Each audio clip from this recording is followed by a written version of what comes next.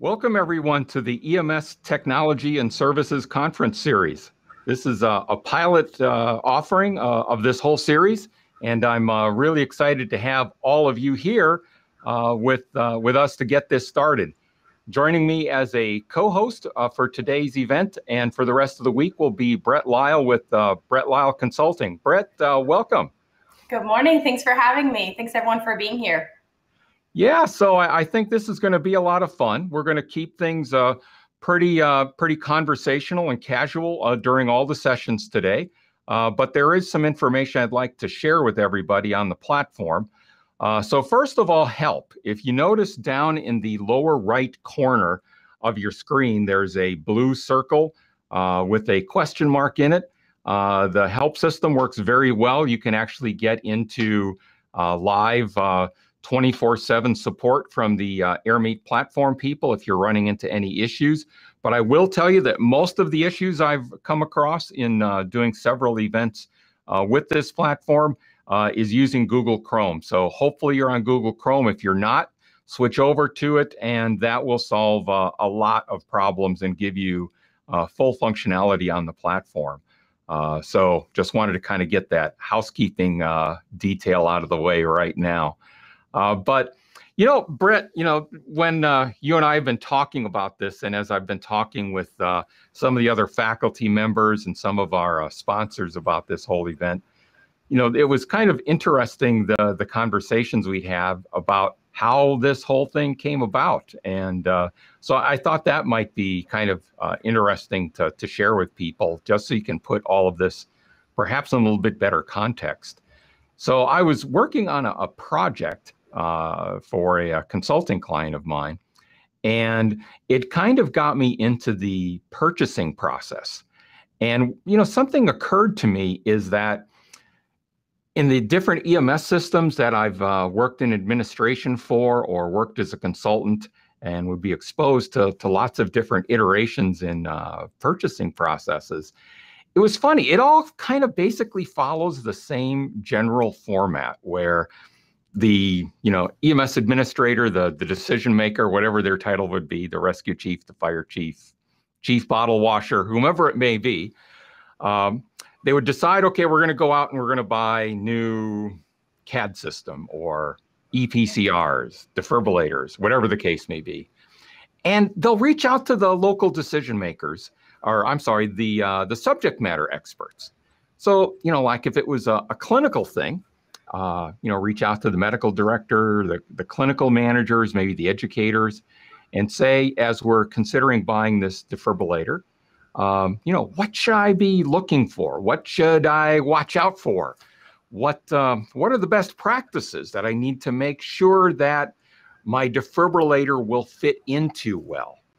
And, you know, along with that, you know, I'm hoping that when those subject matter experts or internal consultants, whatever you want to call them, the people that the administrator reaches out to, I'd also hope that they would go out and do a literature search. So, you know, what does the scientific literature say? What are the trade journals been talking about? And, you know, more up your alley, Brett, you know, what social media is saying about, you know, some of these things, right? Right. Yeah. I mean, we look to our peers for their experiences. And I think that's the biggest thing, you know, having been in sales, being in marketing space, one of the most important things is the people that we trust and their experiences. So getting people together in this space is really about networking and building those relationships with peers in the industry who have experiences, who are, you know, wherever they are on the spectrum. So those early adopters, people who are ready to jump into that brand new technology, and maybe those who are the late adopters. And how do you find that middle ground? Where do you meet people where they are? So that's what's really exciting about this conference to me, is virtually being able to connect with others and do exactly what we do at a conference: meet in the lobby, which is the lounge, go to a table, which is a booth, and really learn the things that we would have learned in person, but being able to do it here virtually. So really excited about this conference mix. Thanks so much for having me. Yeah. So, well, back to my storyline, if you will. So, you know, you'd reach out to the experts, hopefully they'll look at the literature, and then the information you gather would typically inform what that decision maker would put into for RFP specifications, if it's kind of a formal process.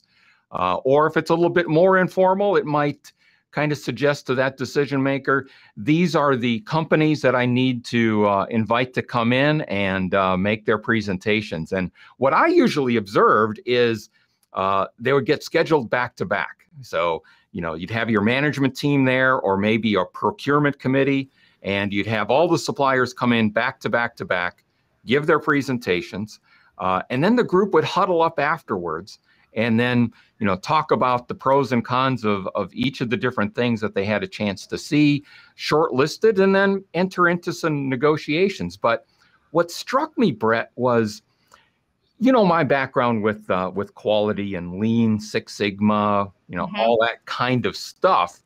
What struck me is how many times does this same basic process, with some variations, of course, but how many times does this happen every day over and over and over throughout the EMS industry? And that struck me as kind of a huge duplication of effort, which, is, I think, kind of wasteful. And so what occurred to me is, if we did this at scale somehow, get everybody together that's interested in looking at, I don't know, resuscitation technology. Weird. Yeah. That's why we're here. This is a good story, Mick. Yeah.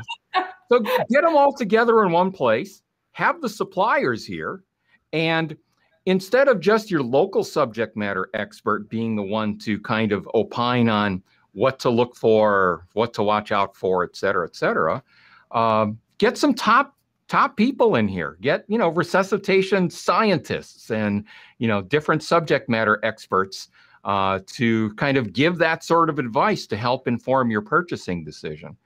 And so that's kind of the model here is we're going to bring in these, top experts to give a state of the technology presentation about these different sections in resuscitation.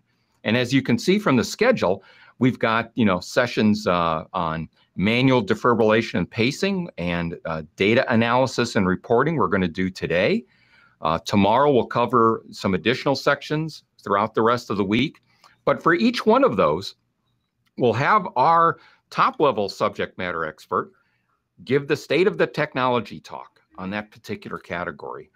Then following that, we will have where we have them available. Again, this is a pilot.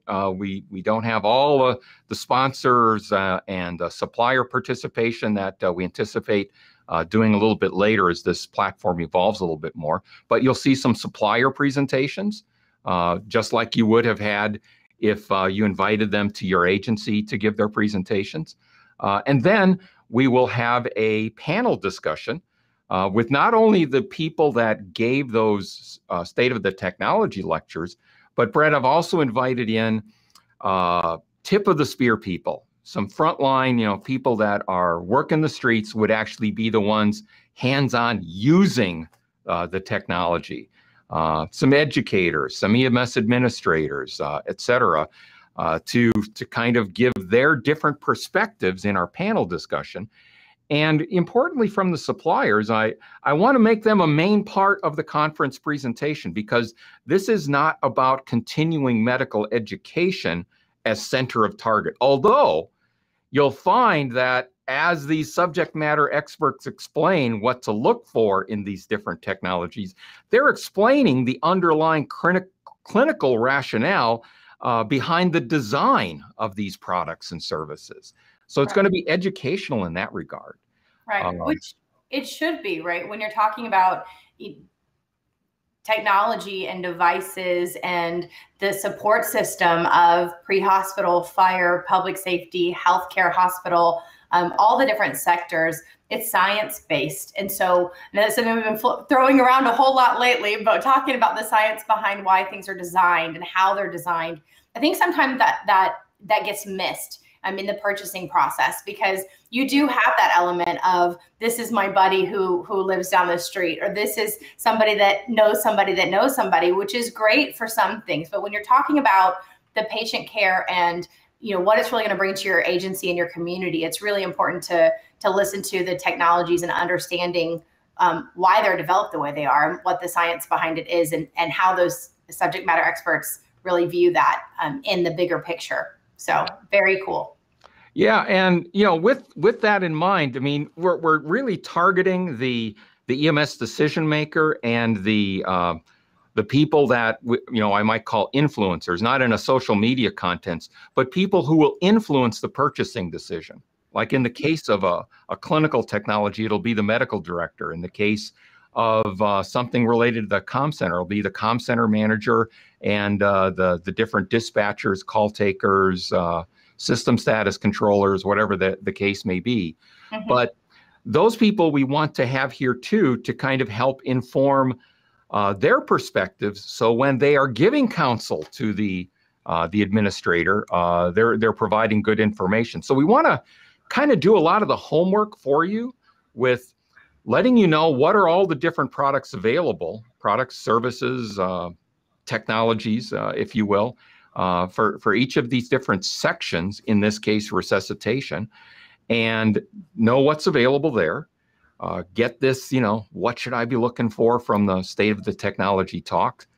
Talk to your colleagues. And this is where the lounge feature in this platform I really am fascinated by, because for me, I like to go to conferences for networking. I mean, sure, I go to the lectures, I want to be educated, but the thing that really excites me about going to conferences is meeting my friends and colleagues there, meeting new people, Sure. doing the networking, and being able to go into that lounge for me is kind of like when I walk out of the lecture auditorium, and there's usually that foyer outside, right? And I go get a coffee, get a croissant, and I'm looking around at all the different tables for my friends. Right. Go up and strike conversations, and we've all missed that, for the past year plus. So much. I'm an in-person person, so I love conferences too. Hey, William Toon had asked if these sessions will be recorded. Great question. Mick, do you want to take that? Yes. So, hello, Bill. Glad you're here. Sorry, I don't know you, Bill, not William. Good morning. Well, it's whatever they logged in with. But anyway, Bill, yes, these sessions will be recorded. And so what's going to happen after the whole conference is over, we're going to take all of the content, the State of the Technology presentations, the supplier presentations, the panel discussions, as well as the Q&A sessions, and those will all be archived in a resource center. Now, this will be at emspurchasing.com, which is right now turned off. It basically, if you go to emspurchasing.com right now, it redirects you to the registration for this conference. But the idea is that afterwards, all of that information will be available to you as a resource center. Our different participating corporate sponsors and other suppliers that come on board will have a company page. And their company page will list all of their different products with thumbnails and a brief description. And you can click into that and get all the details on a particular defibrillator or chest compression device, et cetera. And if they did a supplier presentation during this conference, that's where you'll find those presentations. And a link out to the websites, download PDFs, all of those sorts of things. So all of that will be organized by company and product, but to access this content, you'll go in sections. So our first section we're building at emspurchasing.com is in resuscitation, and it will be populated by the content from this conference. But the next one we're probably going to do is on EPCRs. So we'll do this whole thing over again. Yeah. And we'll invite those suppliers in to give presentations, again, to help inform if you're going to be anticipating purchasing EPCR technology. Come back here, get the State of the Technology talks, panel discussions, supplier presentations, peer-reviewed literature search and trade journal search results. Take advantage of all the homework we're doing for you. And then that content will go as the EPCR section at emspurchasing.com. And then we'll do ambulances, and then we'll do airway stuff, and et cetera, et cetera. So this will kind of build out into almost like a purchasing a purchasing guide on a steroid drip with several boluses with with these different conferences. So that's going to integrate together these online events with that resource center. Right. So hopefully that makes sense, Bill. Yeah.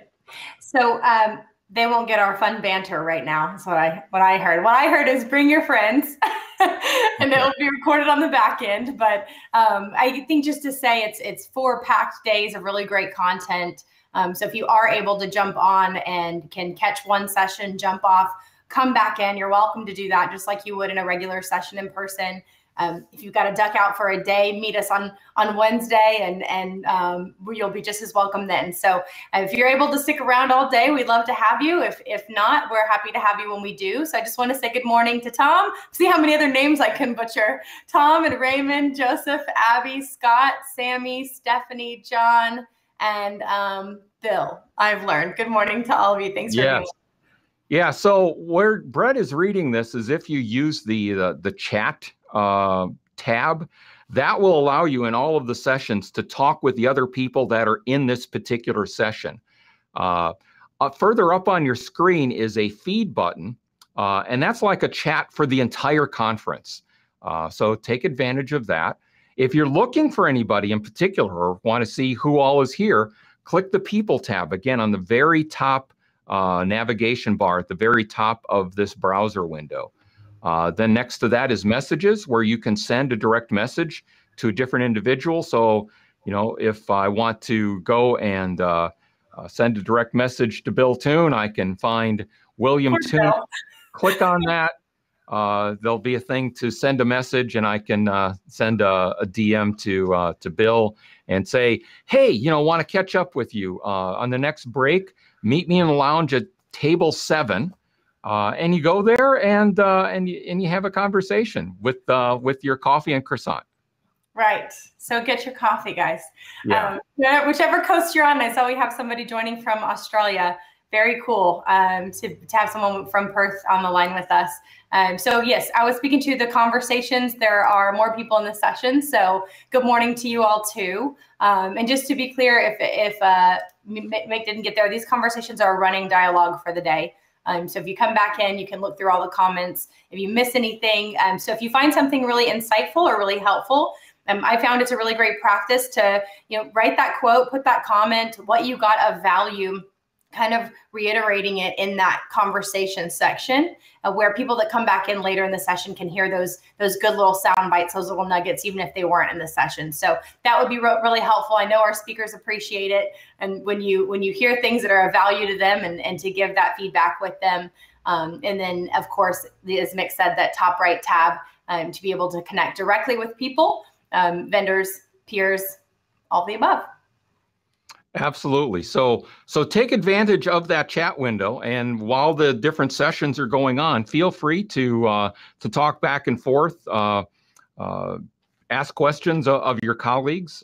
So it's a lot easier than passing notes, between each other from a real conference. So. Do people still pass notes? I don't know. I don't know. It's been a while since I've been in that setting. I'll just leave that alone.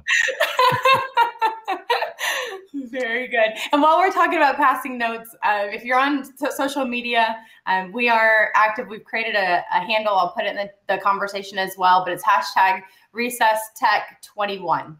So if you're having a conversation about the conference, what you get valuable out of it, and on Twitter is a really great way for that quick and easy conversation.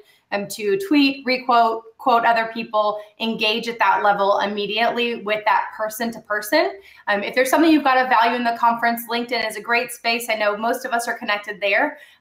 You can send people a request. Just as a little tidbit from Brett Lyle Coaching, always helpful for yourself and for others if you tell them where you connected with them.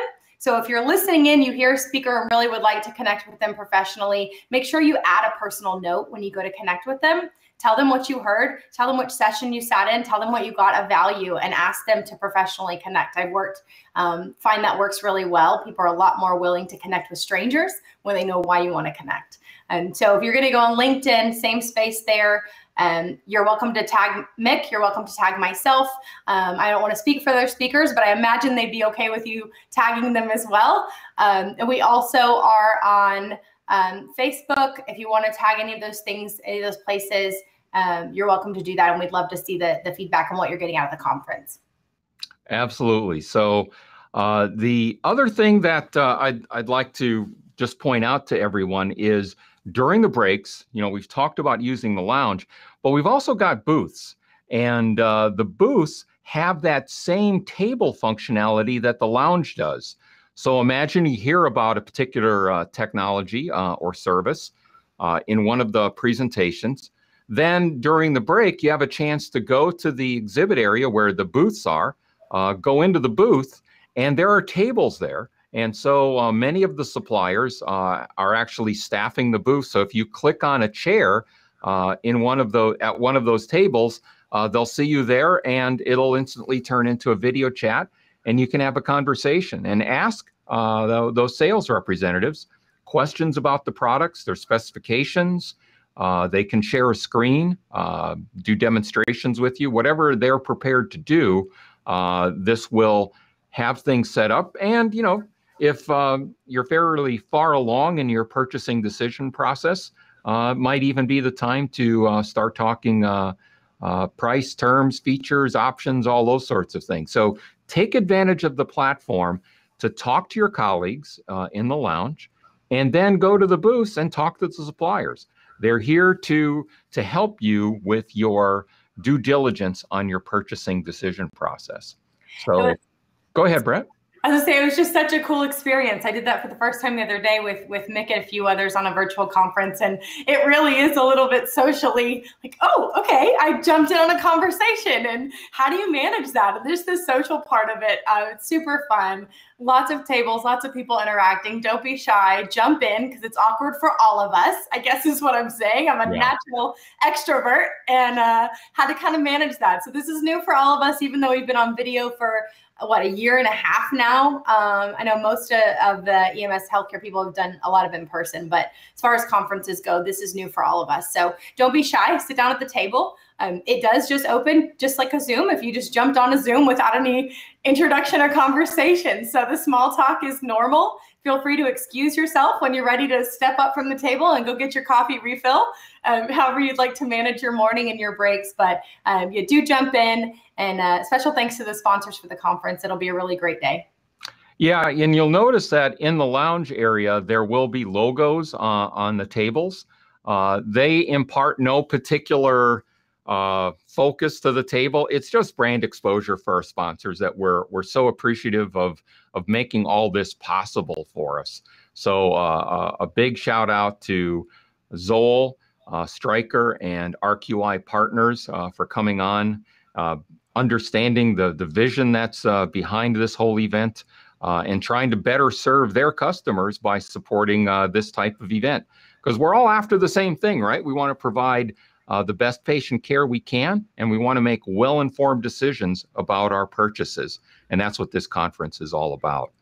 So we're going to get started in just a few minutes here, but the last thing I'd like to draw some attention to is at the end of the day, except for the very last day of the conference on Thursday, we're going to have an hour set aside as a reception time. It'll be similar to the breaks, but with one exception. Like the breaks, you'll be able to go to the lounge, hang out, talk with your colleagues, network, mingle, roam from table to table, all that sort of stuff, go to the booths. But in the last 30 minutes, we're going to use a feature called speed networking. Now, so fun. Go ahead, Brett. No, I'm just excited. I'm ready for you to talk about it. Yeah, so, I've been married a long time, so I never did speed dating, but from what I've seen on TV and from what I understand it, that's kind of the model here. But what happens in the speed networking is you opt into it. So please opt in and give it a try. But what happens is the platform server will randomly assign you for 5 minutes with another attendee. Hopefully someone you don't know. If you do, great. But hopefully someone you don't know. And for that 5 minutes, the way I would suggest you approach it is take 2 minutes each. And each of you say who you are, where you work, what you do there, and then briefly describe a project or a problem you're working on. Maybe you're shopping for a defibrillator and that's the issue. Or maybe you're working on implementing crew resource management at resuscitation scenes, whatever the case may be. But just briefly talk about that. The other person does the same. That uses up 4 of the 5 minutes. And then in the last minute, exchange contact information. Wow, great. Great talking with you, Brett. I'd love to talk to you more about that thing. Why don't on the next break or the next day, meet me in the lounge at table 9, and we'll continue the conversation, or you swap email addresses and you continue the conversation offline. But just like a real conference, it's an opportunity to meet new people. And the thing I like about it is I am a little bit introverted at the conferences sometimes. So instead of going up to one of these tables where I don't know anybody and just kind of, standing there and trying to get in on the conversation and meet some people, the speed networking kind of makes that a little bit less awkward, I think, and easier to do. So please give it a try. Expand your professional network, because Brett, does professional networking matter? My vote is yes. So, that's how we're here today. Mick and I got connected years ago, back when I was at MedStar, I believe it was. And you're with American Heart, if I'm remembering that correctly. We've met once and, in person and been connected and stayed connected, and maybe a few times, times. Yeah. But relationship building online is a thing of the present and a thing of the future. It's not going anywhere. So being a little uncomfortable is normal, but getting to that point where you're comfortable reaching out, having conversations, and finding best practices. EMS and really our country is so different in one region to another, even from one part of, I'm in Texas, even from North Texas to Central Texas, light years away. And I know it's the same in big, there's a lot going on in New York right now. It's wildly different from upstate to the city and all other places in the country. So I'm really excited to get connected with people. I'm definitely going to partake myself.